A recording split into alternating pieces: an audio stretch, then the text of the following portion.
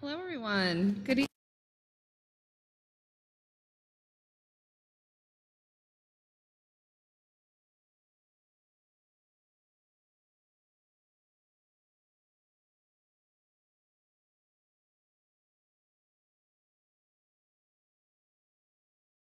We have an exciting season of panel discussions, book launches, and individual presentations lined up this fall. So please be sure to check our website for the full schedule. Thanks to those of you joining us virtually and here on 8th Street. A reminder to us in person to please silence all cell phones. We will reserve time at the end for a Q&A with the audience. For those in the room, please raise your hand and we'll bring a microphone to you so our online audience can hear your question. For our Zoom audience, please submit your questions by clicking on the Q&A button at the bottom of your screen. Following the lecture, please join me and our guests downstairs in the clay room for light refreshments. The New York Studio School is grateful to the following funders for their support of the 2023-24 Evening Lecture Series: the National Endowment for the Arts, the New York State Council on the Arts, the New York City Department of Cultural Affairs in partnership with the City Council, the Robert Lehman Foundation, the Samuel H. Kress Foundation, and many generous individual contributors. Please consider making a donation to help keep our evening lecture series free by clicking on the support button on our homepage. Relatedly, we would love to see you at our annual benefit on Thursday, October 19. $150 tickets are available for the cocktail reception and silent auction from 6 to 8 p.m., and some dinner tickets are still available as well. Please visit our website to learn more. Now I'm delighted to introduce our speaker this evening. Jessie Mockrin received her BA from Barnard College in New York and her M.F.A. from the She's been the subject of solo exhibitions at the Center of International Contemporary Art of Vancouver in Canada, Night Gallery in Los Angeles, and Nathalie Karg Gallery in New York, and Galerie Perrotin in Seoul. Her work was most recently featured in the 16th Lyon Biennial of Contemporary Art, and she has been included in group exhibitions at the Dallas Museum of Art, the Bunker in West Palm Beach, Spurs Gallery in Beijing, and Almeinrek in Brussels, among others. Her work is in the permanent collections of numerous institutions, including the Art Institute of Chicago, the Dallas Museum of Art, LACMA, MoCA, Museum of Contemporary Art San Diego, and the Rubell Collection in Miami, as well as in institutions in China, Germany, and the Netherlands. Mockrin lives and works in Philadelphia, and her spectacular exhibition, The Venus Effect, is currently on view at James Cohen in Tribeca through October 21st. Now, please join me in offering a very warm welcome to Jessie.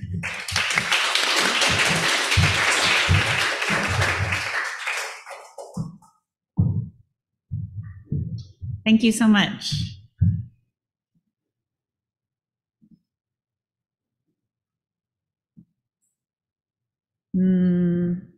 Technical difficulties. All right.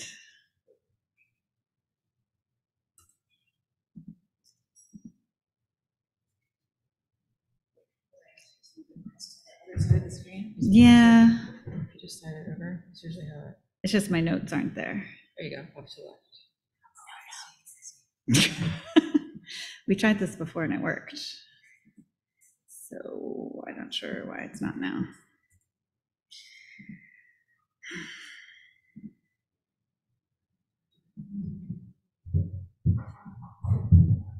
Okay. It's just not giving me the notes.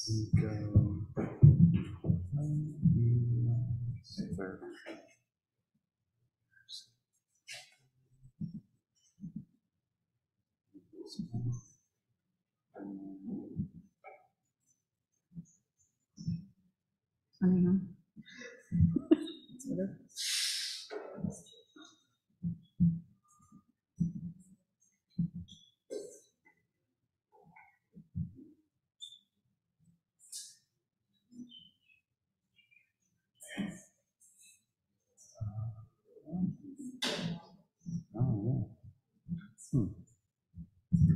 There it is. You did it. Thank you. Yay, thank you. All right, thanks for bearing with me. Thank you all for coming. So I titled this talk Reframing Art History because reframing is both literally and figuratively a core concept of my practice. Literally, I am cropping and extracting and repainting details from past paintings, and figuratively, I am re-examining historical European works in our present context, looking at how meaning and gender codes transform over time and across culture. So I decided to try something a little different with this talk. Typically, I would start with like when I finished my M.F.A. program and go forward from there. But tonight, we're going to try going backwards in time. It's an experiment. Somewhere I read that looking at an artist's work from newest to oldest is more edifying, so we're going to see if that's true. I chose just a painting or two from each year to talk about, and I'm starting with this work, which is currently on view at my show at James Cohan through October 21st. This work is titled Reputed Fair. Oh no. Okay, sorry guys, one more second. All right, so the show's titled The Venus Effect, and the whole exhibition centers around historical representations of women with mirrors, ranging from scenes of the toilette to biblical and mythological stories. This painting is a closely cropped extract from A Girl with a Mirror by Paulus Morehouse from 1627. So in this work, there are multiple symbols of vanity and sexuality. You have the mirror, which is meant to represent her vanity. You have the jewels as well, and then this inset painting, which is a symbol of sexuality. In the original work, the figure, you see the full figure and she has a breast exposed. It's just like popping out of her top. And the moral tale of the original was condemning the sexuality of this attractive young woman. But of course, the painter made her attractive to seduce the viewer because painting has to make you want to look at it. So when I'm appropriating from historical work, I'm interested in the impossibility of viewing these old works without bringing my current cultural interpretation shaped by the times we live in. I'm not an art historian, even though I majored in art history and visual arts at Barnard like 20 years ago. So when I'm looking at these art historical works, I am doing so really visually as an artist. One of the things that I found really compelling about this work in particular was this inset painting in the original, which I reproduced here. And it's the story of Hermaphroditus and Salamacis. So I had never heard this story before coming across this painting. Salamacis was a nymph who was obsessed with Hermaphroditus, who is this young, sexy guy. So she pursues him she's chasing him, he keeps rebuffing her. And one day when he's bathing, she goes after him and throws herself around him and prays to the gods that they be united together forever. So the gods turn them into one being that is both male and female. But her name disappears from history. I had never heard it before, and I don't think it's very familiar. So I thought it was an interesting story to highlight from a feminist point of view. Here's an installation view of the work in the show. Seriality plays a large role in my practice. Since I'm working from existing imagery, a lot of the work is really about combining things. It's almost like a curator creating meaning through combination and juxtaposition. I try to keep the figure essentially the same size throughout the exhibition so that you could kind of imagine the figures moving from frame to frame. Keeping the sizes of the canvases the same also helps with that, which was advice I got from my advisor when I was in grad school at UCSD. When the sizes of the canvases are consistent, you just give the viewer one less thing that they have to mentally adjust to.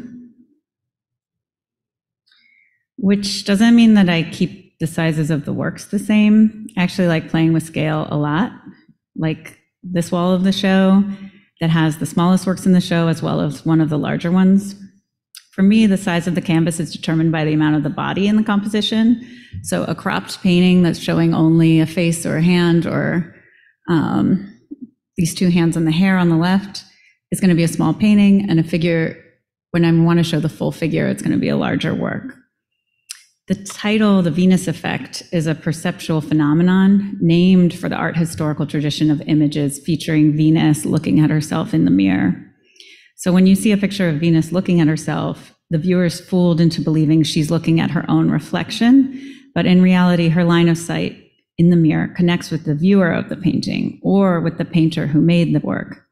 So that seemed like an apt metaphor for these historical paintings themselves that are supposedly about women's vanity or uncontrollable lust, but actually show a female subject gazing adoringly at the male painter who fashioned her.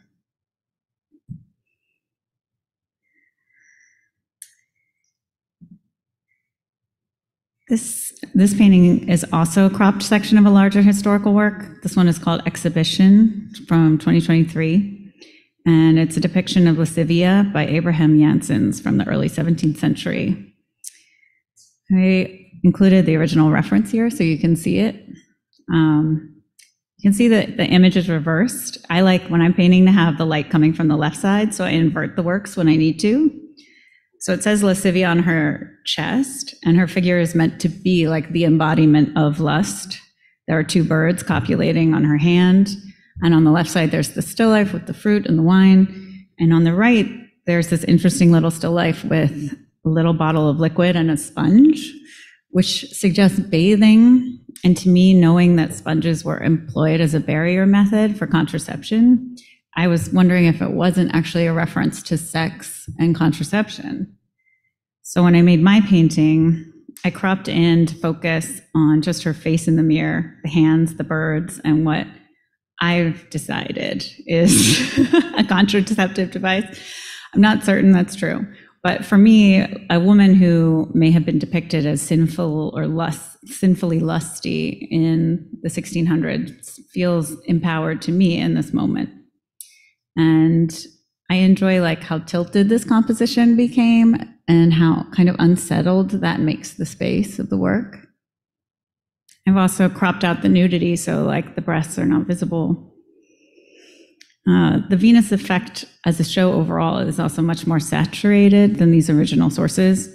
Each painting has its own color palette, as if each figure is cast in their own colored light. And sometimes I've used a super cohesive color palette for a show, where every painting felt like it was set at the same time of day. But in this show, I wanted them to feel like stills from different movies, different times of day, and then together, I thought it would have a beautiful effect.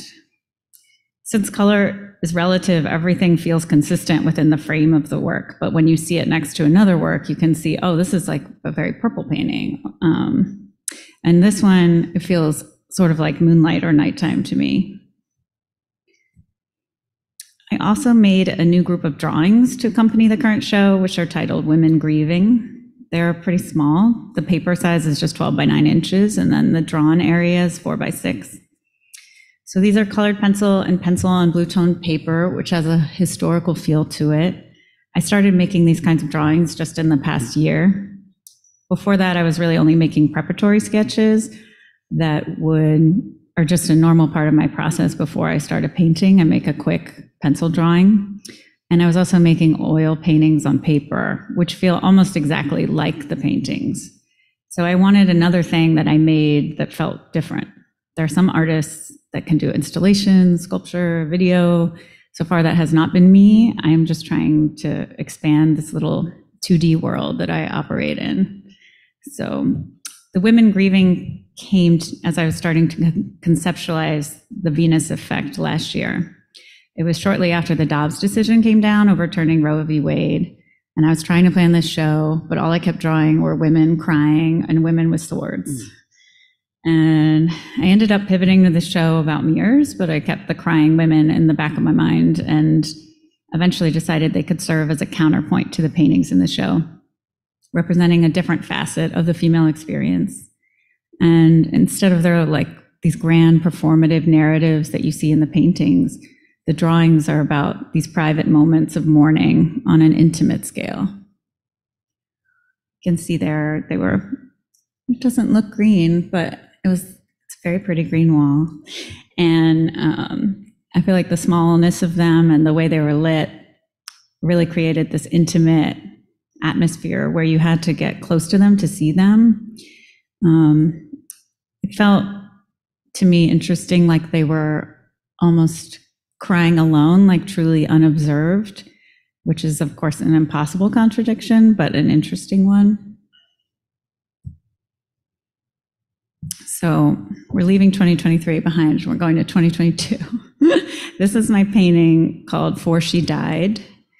I came across this original reference at the same time I was drawing all the crying women. It's called The Birth of Benjamin and the Death of Rachel, and it's by Farini. And the painting resonated with me right away because I haven't seen very many paintings depicting women during childbirth. So I was already thinking about the risks of pregnancy and childbirth and how they affect women. And then in this painting, there was this reminder of what birth looked like in a different century and how it's always been fraught.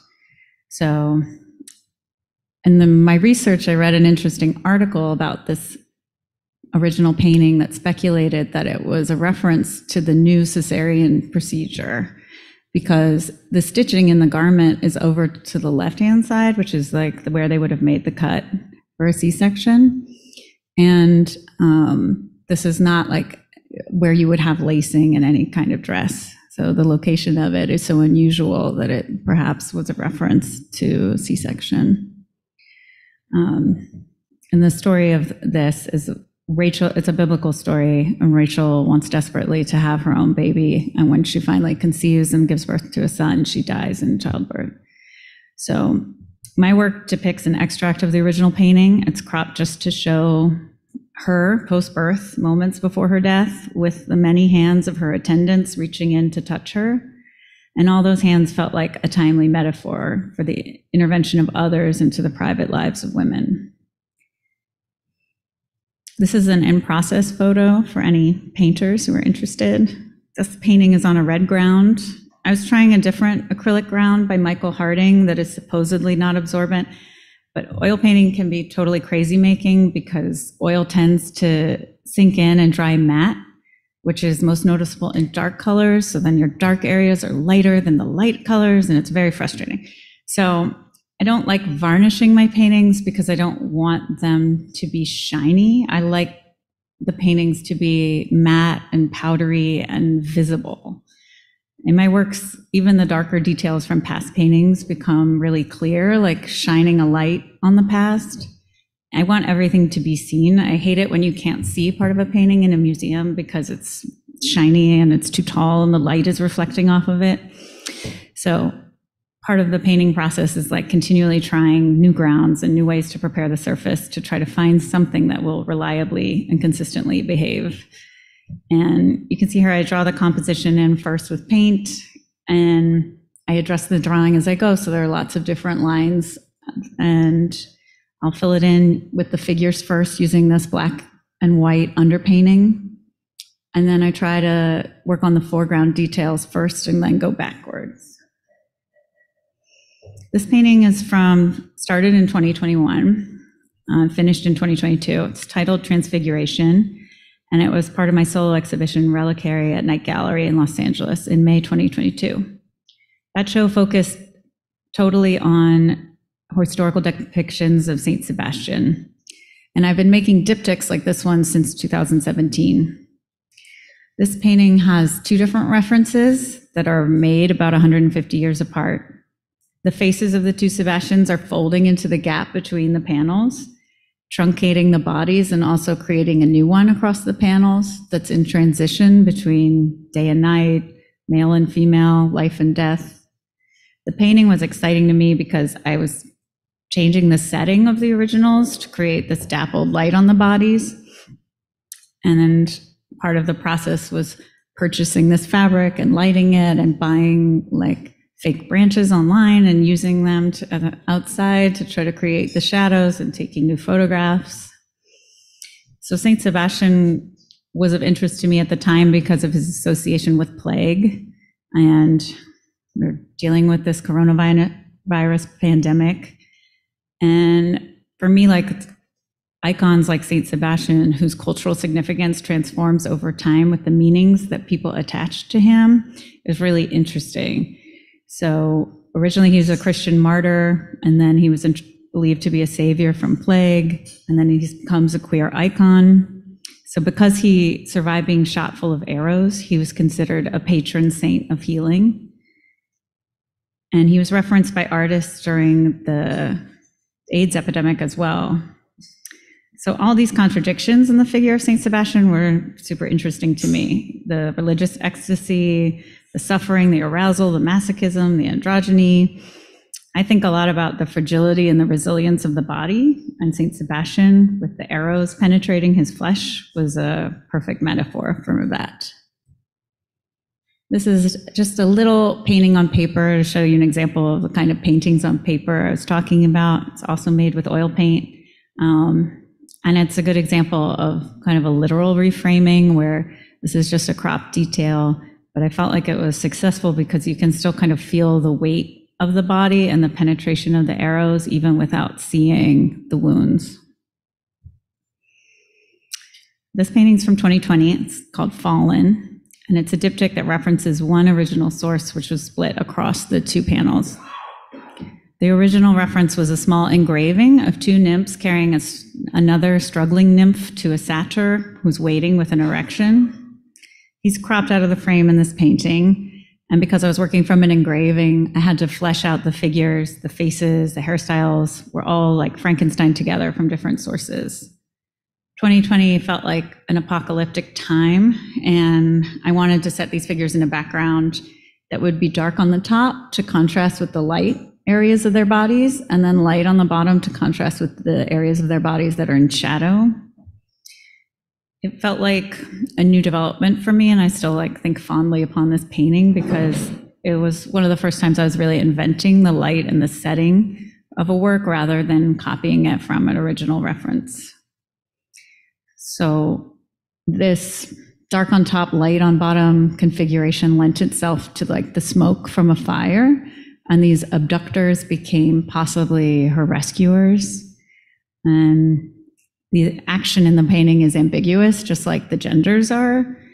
I'm not interested in re-objectifying naked female bodies like historical paintings often do. I'm just more interested in a fluidity of gender rather than a rigid binary, which is restrictive and feels inextricably linked to patriarchy and misogyny. This is also 2020. This is one of the first paintings on paper that I made. Again, when I was trying to find something I could make other than oil paintings on canvas. So I've been slowly expanding my repertoire. This is a little diptych called Caress, which shows two different moments from two different Judith and Holofernes paintings. So on the left, she's holding her hair about to decapitate him, and on the right, she has his head in the bag. And it appears so tender, but is in fact so gruesome, which I love.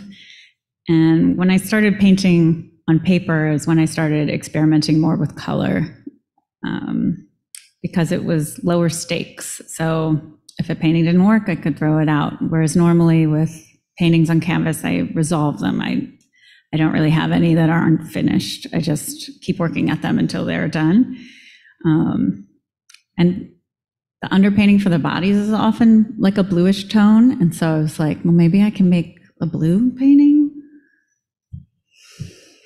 This is an example of a preparatory sketch. I make these in my sketchbook before I make any of the paintings. So the beginning of the process is I look at books, I go to art libraries, I download and print pictures, and then I draw from them. I usually have a jumping off point for my research, but then I might end up going in a different direction based on the images I come across and what stays with me. When I was planning that Saint Sebastian show, I started off thinking I was going to do a still life show and ended up pivoting. I always start with drawing these rectangles on the paper first. So the act of framing the detail is really the primary act in my work. I studied photography when I was in college, and I think my photo background just plays a big role in how I think about composition. So this was a sketch I made for the work that was shown in 2019 at Nathalie Karg Gallery in New York. That show was titled The Marks of a Stranger, which is the same as this painting.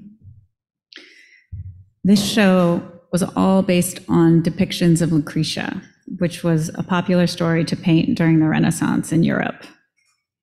This is a historical story rather than a myth. So Lucretia was a noble woman who was raped by the prince. She demanded justice from her husband and her father, and then committed suicide. Her death led to the overthrow of the king and the foundation of the First Roman Republic. So it's a story that was written many times, painted many times. And in the story, she's almost like a footnote, just the catalyst to the more important historical event, which was the overthrowing of the Republic and the founding of a democratic Rome. So in making the whole show about Lucretia, I wanted to focus on her story and all the representations of her repeating over time. It was less a portrayal of this historical event and more a reflection on the cyclical nature of storytelling itself. That storytelling is biased and fragmented and constantly shifting. On the left, you have like the moment of the rape, and on the right, the moment of the suicide, from two different works that are combined here into one.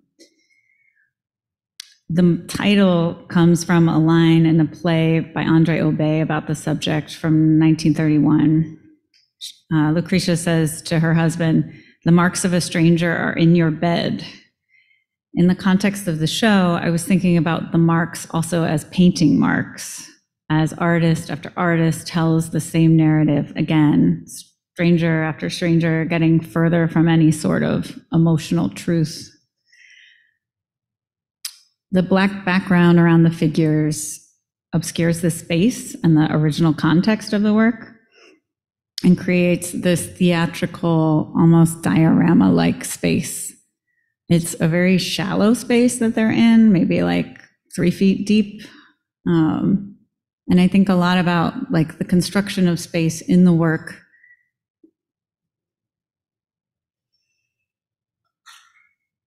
This is an installation view of my 2018 show, Syrinx, at Night Gallery in Los Angeles. This whole show employed black backgrounds, which worked as a unifying structure to 3 different subjects I combined in the exhibition. The show looked at abduction paintings, images depicting witches, and hunting imagery. Abduction paintings are images showing women being carried off to be raped from many different myths and historical narratives. These were often commissioned to celebrate royal marriages, unbelievably enough. So by combining these 3 subjects, I was interested in talking about representations of desire, of violence, to the body, and female agency in art history and now. This is an example of one of the images of witches that I referenced in the show. Hans Baldung Grun made a lot of drawings of witches in the 1500s when fear of witchcraft in Europe was rampant and predicated on the idea that magic was done by evil, sexualized women who got their powers from worshiping the devil and eating babies, which seemed really misogynist. These drawings often show powerful women together behaving in like frightening and unnatural ways. In this image, it looks like they're brewing some sort of spell to control the weather. These images really appealed to me though, because they felt so different from the abduction paintings, where the women were passive objects, often half-clothed, being acted upon by men. In these witch images, the women are the actors. So even if the originals portrayed them in a negative light, they have power in these images and they have agency. This is my painting that references that engraving. It's titled Remedy, also from 2018.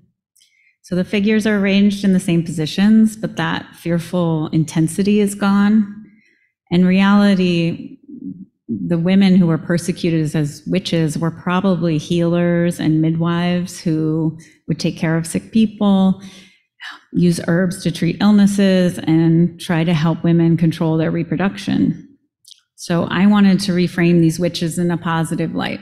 They are simply powerful women with agency over their own bodies. In my painting, the gendered body parts are cropped or hidden from view, continuing my interest in gender ambiguity. And without clothing, they feel like they could be from any time. The title Remedy refers both to the possible potion they are making in the urn and also the act of reframing these original works from a contemporary feminist point of view. This painting is from 2017. It's titled In Mid-Word. It's based on a Boucher painting of Hercules and M.F.A on the left and an Ang painting, Roger freeing Angelica, on the right. So this was one of my very first diptychs. When I crop an image, I think of it as serving two functions. One is flattening the space that the figure is in, because the dimensional figure runs into the hard edge of the frame. And the other is a heightening of the violence to the figure, because I think of it almost like slicing the body along the edge of the frame. So I realized in 2017, I had these little drawings that I was making in my sketchbook. I photocopied them and cut them out. And by moving them around, I realized that two of my drawings lined up perfectly across panels to make a complete work. And I realized that when you put these two cropped images next to each other, it accentuates that edge more than I think was coming through in the single panel paintings that I had been making. The images always sort of line up but don't, which I think encourages active viewing, because you can view them both together and separately. I also like the idea that there was kind of like a wormhole between the two canvases, that there was a kind of time travel happening between panels. And there's also this white negative space that plays really nicely with this black negative space that's erasing the original context. And then you can think of the figures as either like emerging from the space in the middle or descending into it. So the original references for this work were made almost 100 years apart. In the original, Hercules and M.F.A are embracing while he's clasping her breast, and Angelica is chained, nude, and totally boneless to a big rock, while Roger, who's clothed in full armor, comes to save her. So I liked how these arms combined into one super long arm, and the restraints on the right mimic the restraint on her flesh on the left. And this blue curtain that comes from the original became like an architectural structure that mimics that rock on the right-hand side. I have the originals here so you can see. For me, it's just really exciting that somehow through the process of quotation, I can bring such distinct works together and transform them into a new work that still references these past stories, but also can create its own meaning.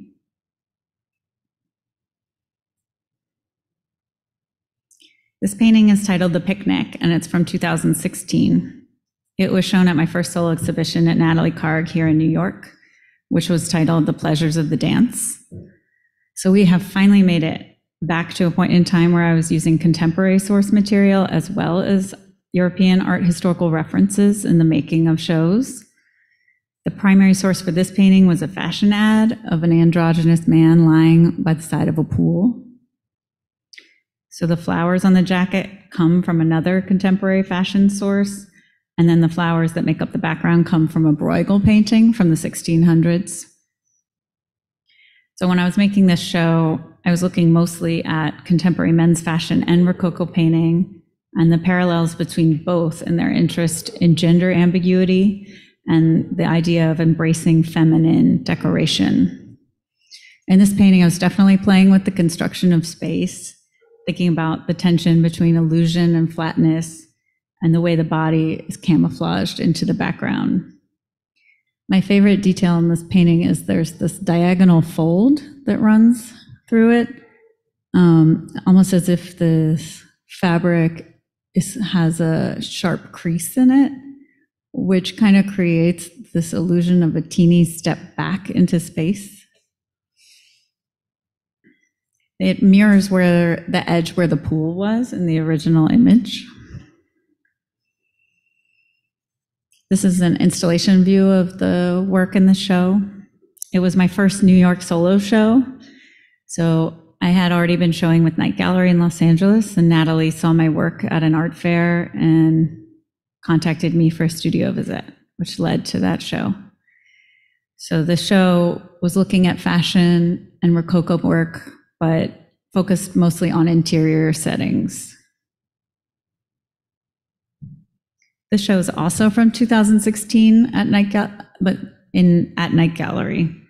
It was called The Progress of Love, and I was still looking at Rococo and fashion, but everything was in this very blue palette and focused mostly on exteriors. So I got really into the Rococo because the images were amazing and because it tends to be a maligned era in European art history. It's been traditionally dismissed as a weak phase between the Baroque and the Neoclassical, which emphasize action, mythology, and these grand narratives with heroic men.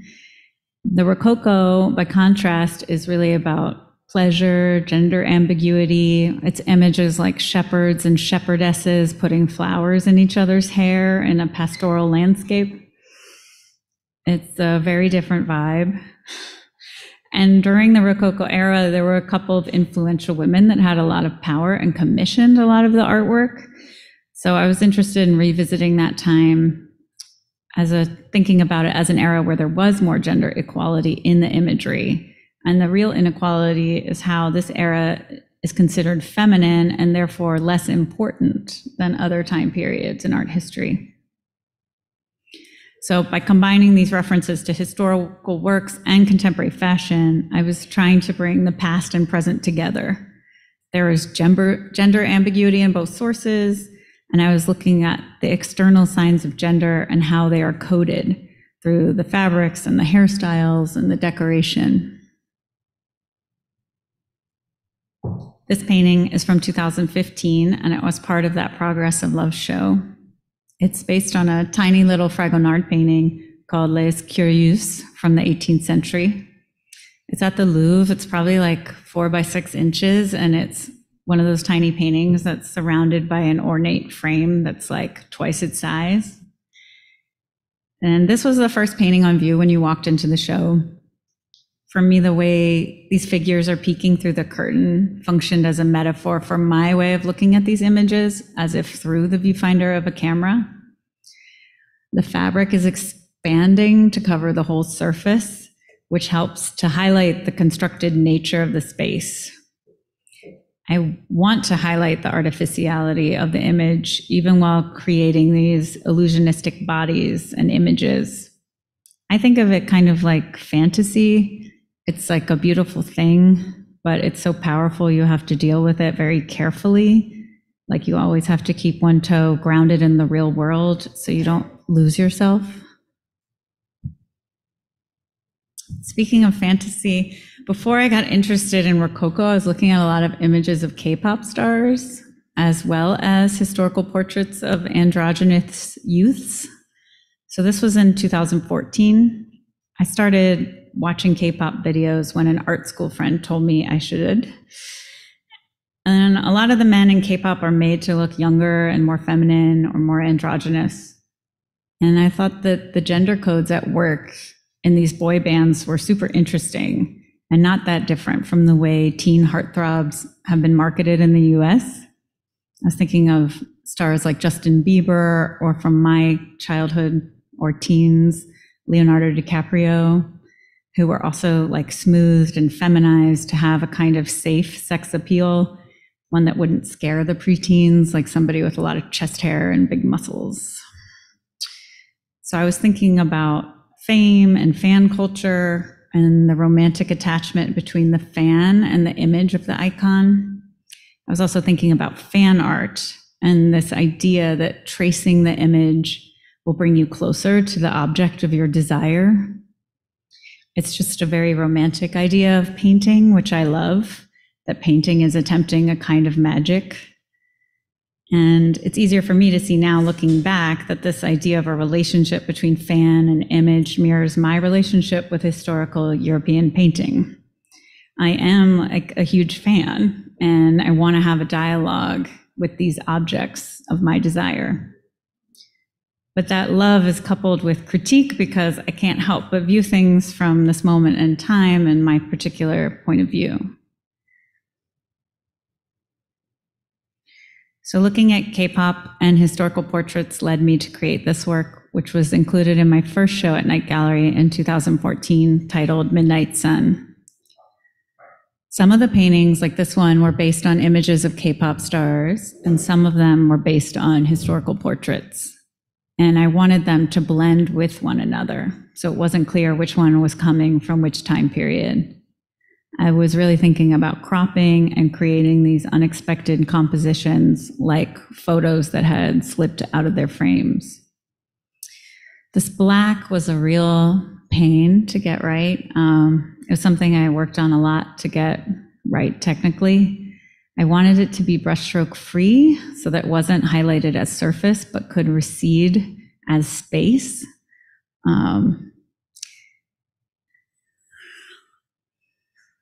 My whole practice of appropriation actually just starts with this painting. When I was in graduate school, my advisor suggested I could maybe someday try appropriating from one of the reproductions that was always circulating in my studio. This was one of the images I had around, which I love this painting because of the androgyny, because the gender codes are so different from what they are now, and this expression on this boy's face, which is somehow both arrogant and vulnerable. When I was in graduate school is when I really turned back from photography to painting. And when I got interested in oil painting, I got really interested in the history of oil paintings. And so I was trying to learn about technique.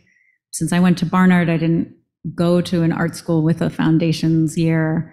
So I was kind of trying to teach myself from things I read or heard about from other professors. And looking at these references led me to really kind of become obsessed with them.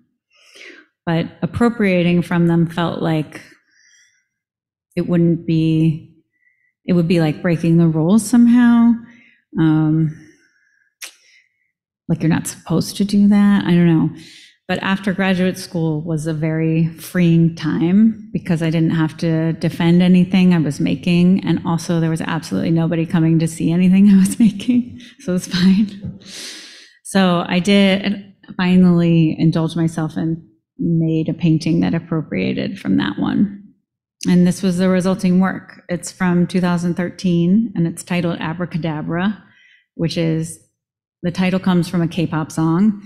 But it's also the way I felt about this painting, as if it somehow magically became its own work while still referencing the original Sargent portrait. The main breakthrough for me at this time was that I drew this freehand instead of using a grid to transfer the image, which is how I was making paintings in graduate school. That felt important to me because I was making an image from another artist's work, and that's a practice I continue now, so I still draw freehand. I worked on this painting very slowly for like 6 months, and I just kind of willed it into being. And with the different composition and the flat black background, it became more contemporary. And it's cropped and to focus in on the signs of gender, the red lips and the bow and the hair and the jacket. Issues of gender overlap nicely with painting and the portrait because gender is about the performance of these external signifiers. And those signs signify different things over time and across cultures, which reveals just how arbitrary and constructed they actually are. And those interests in gender are still like at the core of all of my work. Here's a view of the work installed in the 2013 show Made in Space at Night Gallery in Los Angeles, which was curated by Laura Owens and Peter Harkowick. So this show is how I got started exhibiting. Peter Harkowick and I went to graduate school together at UC San Diego. And the Hammer Museum put on their first Made in LA biennial. And Peter and Laura Owens decided that they would curate their own East Side biennial show to counter the Hammer Museum show.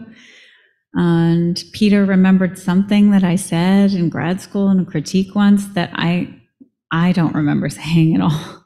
But he looked me up and they came by to visit my studio, and I was just making really weird little paintings.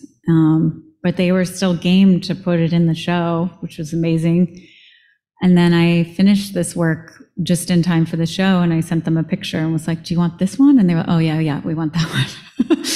So it was just really like a lot of luck for things falling into place at the right time. This is what I was doing in 2012. I finished graduate school in 2011, and I really didn't know what I should be making after grad school. I made some small paintings from my mom's slides, which are this archive that I've still been carrying around with me everywhere I go, but haven't ever figured out how to work with. I painted some meerkats. It was really all over the place. I even went so far as to build this bunch of huge canvases and prime them and sand them and plan a whole show that I had nowhere to exhibit. And then I scrapped it before I even started painting them. And I got a friend to take them, thankfully. But I was just so lost. And what finally helped me was making really small paintings like these. And these were based off of drawings that I made from my imagination. They were small and fast. They're like 4x6 or 5x7. And they're black and white, so I didn't have to think about color. And the process was really informative because it just helped me identify some of my core interests. So cropping, androgyny, the flattening of the space, the truncation of the body, and the way cropping activates the space outside the frame, inviting you to imagine what else is happening in the scene that you can't see. At the same time I was making those little paintings, I did this craziness. So my studio was full of images, all these photocopies of historical European paintings. My mom's slides are everywhere, and then images of K-pop stars and slash art and I don't know what. And so it wasn't clear to me why I was attracted to all of these images. So what I did was I made myself write about them. So I sat on the floor in my studio and wrote like something about each image and taped it to the back. And when I was done doing that, I had like these categories that emerged from that process. And putting it into language allowed me to decode myself in a way to myself and gave me better insight into what I really wanted to be painting. So it was a very useful exercise for me at this time. And I just happened to come across these folders because I just moved my studio from Los Angeles to Philadelphia. So I thought I would share them with you. What's funny looking at it is like how many of these subjects are still just a huge part of the work I make now. So that's it for tonight. Thank you for going on this journey.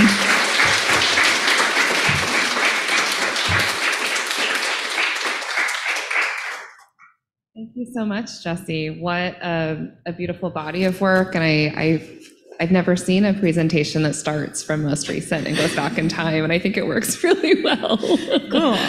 I'm glad. Do we have any questions for Jessie? Yes.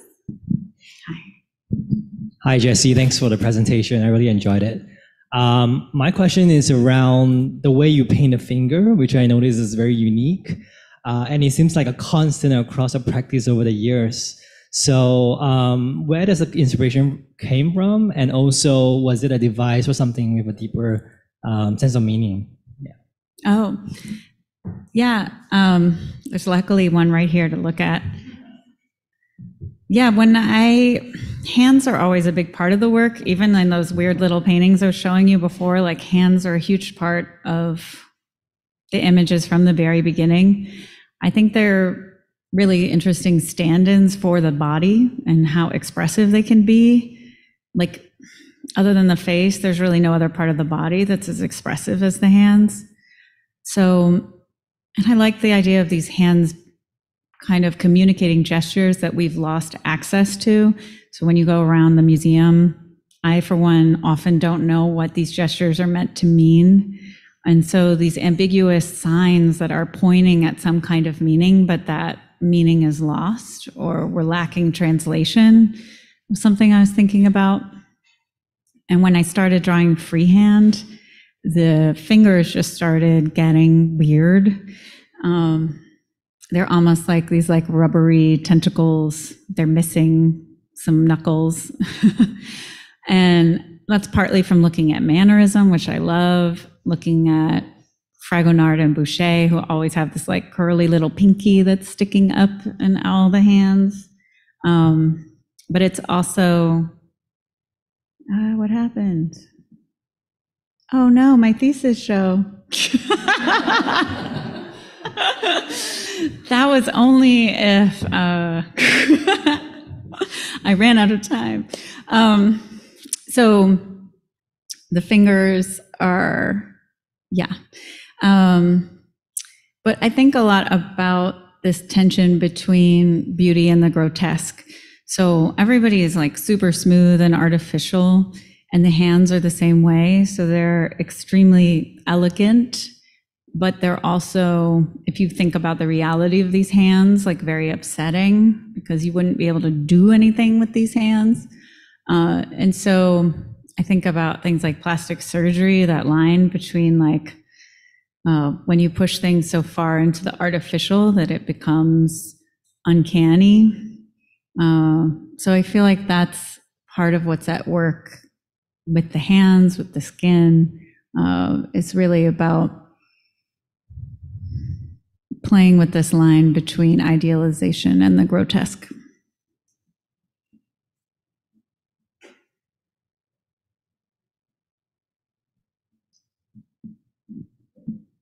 Yeah, hi.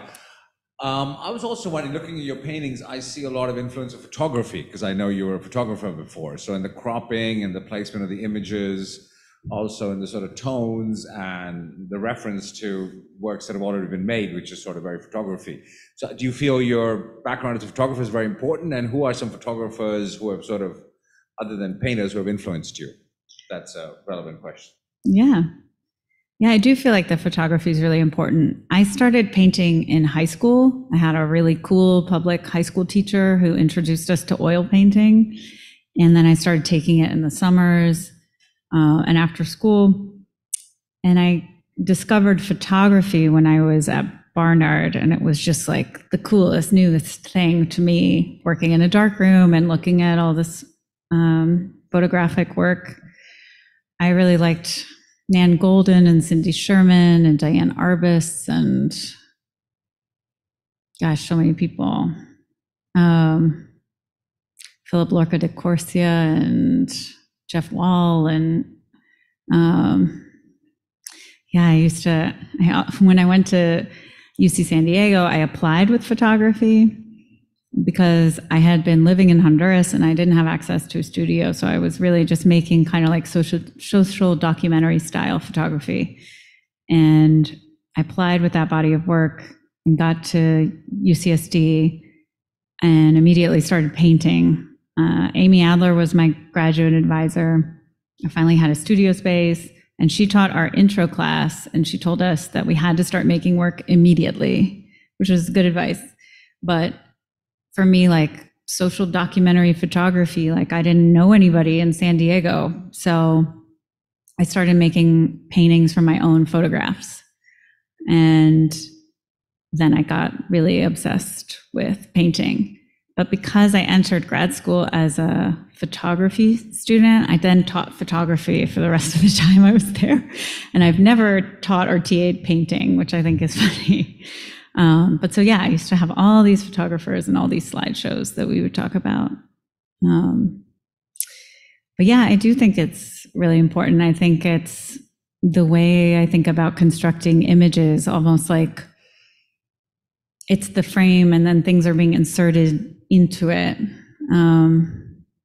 So when going through that journey, I think was really helpful to the way that I think about composition. Thank you. Any other questions? I have two different questions. Great. We'll start with this one. Can you speak a little bit more about how you decide on your inspiration? You mentioned you go to museums, to libraries, you find images, but like, how do you decide where you're gonna go? Which stories, which century, things like that? Yeah, I mean, I am really kind of stuck between like 1500 and 1800. Like, I don't usually go far past those in either direction. And that's just sort of what I'm attracted to. I mean, I think there's so much amazing art. I sometimes wonder, like, oh, I'm going to run out. Like, I'm not going to be able to keep this practice going forever. But there's really like kind of an endless amount. Because then I get into a new artist and I'm like, oh, I've never really looked at Botticelli. Botticelli's amazing. And here we go. And so, yeah, it just sort of comes out of fandom and obsession. I don't know.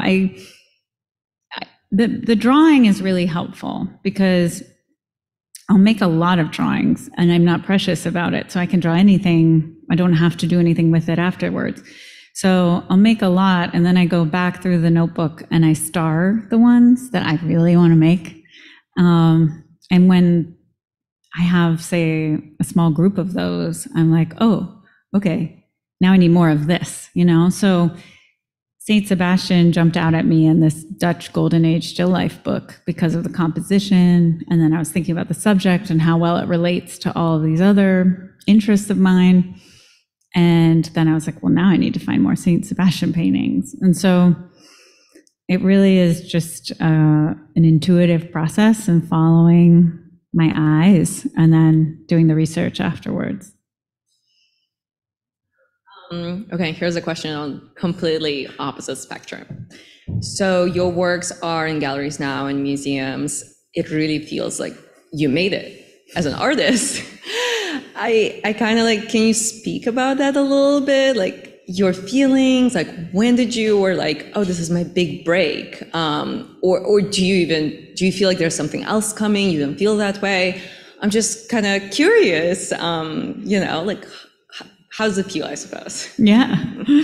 I think that Night Gallery show, that group show, was really like that big break because it can be hard to get someone to notice what you're doing if you're working in isolation and your peers are like so important. And then they go on to do crazy things. Like Peter Harkowick now runs Harkowick Gallery, which is in Los Angeles and New York. And so you just never know what people are going to do. That felt like my lucky break because based on that group show, Night Gallery came and did a studio visit with me, and then they offered me a show, and then we've just been going together since 2014. Night Gallery is like, I think they started in 2010, so it's like a younger gallery, so we were able to kind of like come up together, which was a great feeling. In terms of making it as an artist, I feel like it always feels tenuous. Like you're just kind of like, I don't know how much longer I've got. I'm just gonna keep working and hope it works out. But yeah, I mean, it wasn't something I anticipated. I never sort of believed that could happen. And one of the best things about it is that when you are an artist and you meet other artists at the galleries, you're like, oh, these people are everywhere. They're like, people everywhere doing this. And so it feels so much more real and possible. But yeah, I have kids, I have a husband, I have like responsibilities to a family. I was pregnant with my first kid at the opening of my very first show with Night Gallery. So I've also done that all at the same time. I don't know, being a woman is a lot. Jesse, we have an online question. The They're wondering if you can speak a bit more about your materials, from ground color to mixing paint. You're such a magical painter of light. How do you do it? Oh, that's so sweet. I keep trying new things. The ground color is like something I'm constantly changing. Actually, the first 5 years or something, I was just using this dark indigo color. And so I was really working the paintings up backwards. So like the ground would be dark and then the flesh would work up from dark to light. And then I started varying that to see what would happen.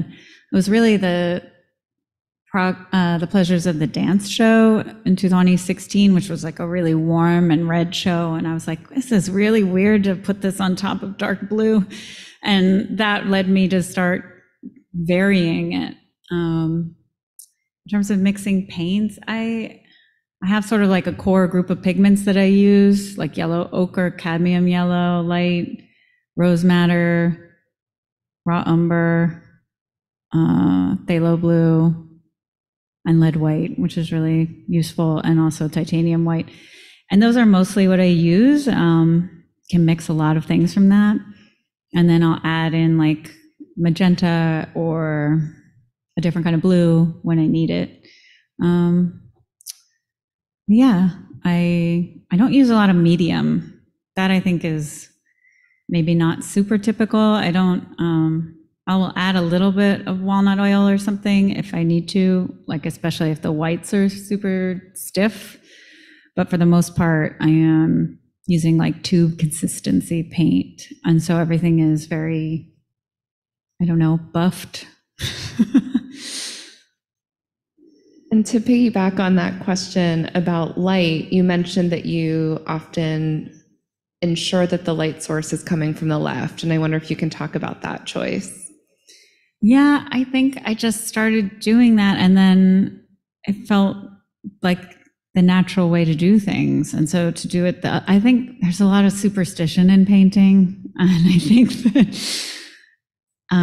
think that I just was like, well, if I tried to do it from the right, it would all fall apart. So I have to keep doing it from the left.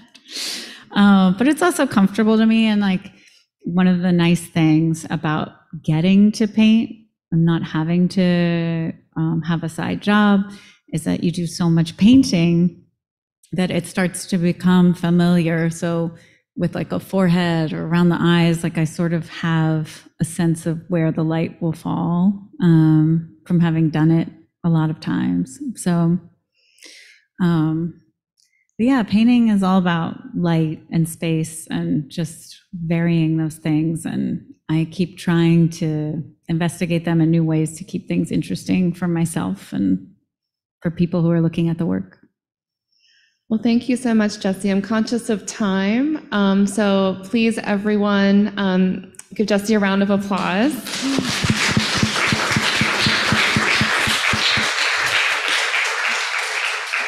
And of course, if you have any questions, please join us down in the clay room for some light refreshments and we continue the conversation. And our evening lecture series will continue tomorrow evening with a talk by Arlene Kaiser on Buford Delaney. Thank you all for coming.